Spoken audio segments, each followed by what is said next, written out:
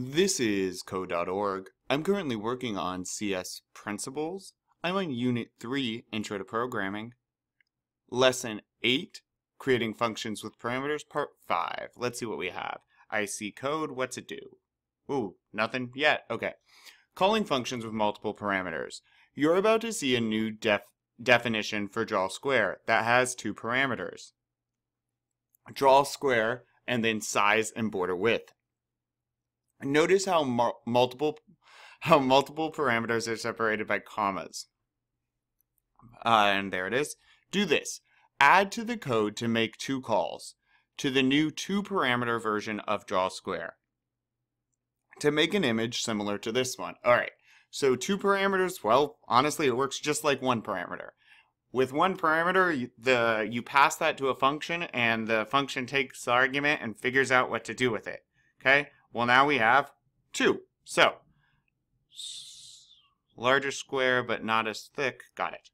All right. So, right now, here's our function, our draw square function, and here's the code inside of it. You can kind of peek at the code and see size. So, the size parameter, what's that going to do? That's going to decide how far I go forward. 1, 2, 3, 4 times. So that must be, well, the sides, right? So it's going to create the size of the object. If it changes how much I go forward, whenever I call draw square and to call a function, remember, a function code, that's not going to run unless you ask the computer to run it. So I need to do a function call. I'm going to drop it right here because I'm assuming we need to move to the area for one of the squares first. And what's my function name? Draw square. And then what number do I need? The size. Well, I'm not 100% sure how big it was. Did they give us any tips? No, they did not. Okay. So let's say, I don't know, 150. Not sure. Then I need a comma to let the computer know, oh yeah, you're going to get another parameter, and this one represents border width. What does border width change in our function? That is only going to change the pen's width. Let's try 10. Okay, so what happens now is when I hit run, we put our pen up, we move to this position, and then draw square. The computer says, where's draw square? What's that? Oh, here it is. There's a function called draw square. I'll run that. Size 150, okay. Border must be 10, got it. Okay, pen down, got it.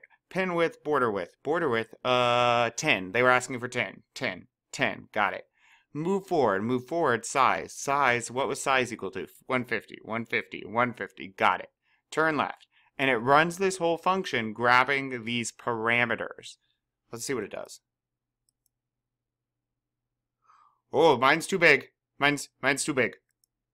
Let's try 100. I'm not known for my art. Hey, that looks reasonable. Although I think that was supposed to be the skinnier one. That doesn't look... That one looks double. Okay. Let's try half the size of the square, double the size of the sides. Alright, so now we need to... we already got it to move to. That code ran, right? Oh, and that's another thing. Once our function runs through, when it hits the bottom, it returns to here and keeps running code. Right? It just keeps going. It's going to run the other code. You do not stop after a function. It keeps going and runs the code. And the only time a function will run is when we ask it to. So even after it finishes all this code, it's not like it drops down and runs this again. Only if we have a function call will it run the actual function. And now we're going to have another function call. Oh, without a parameter. Darn it. Darn. Alrighty. Move that out of there. Move this in here.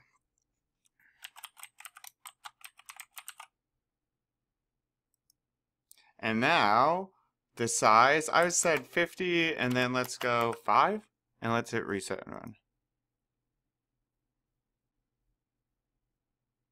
Oh, no. Wait, I went double. Oh, we already had it.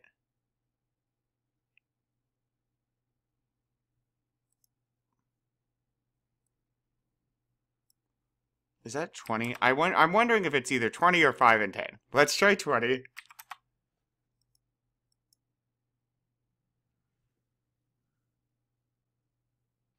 Hey, that looks reasonable.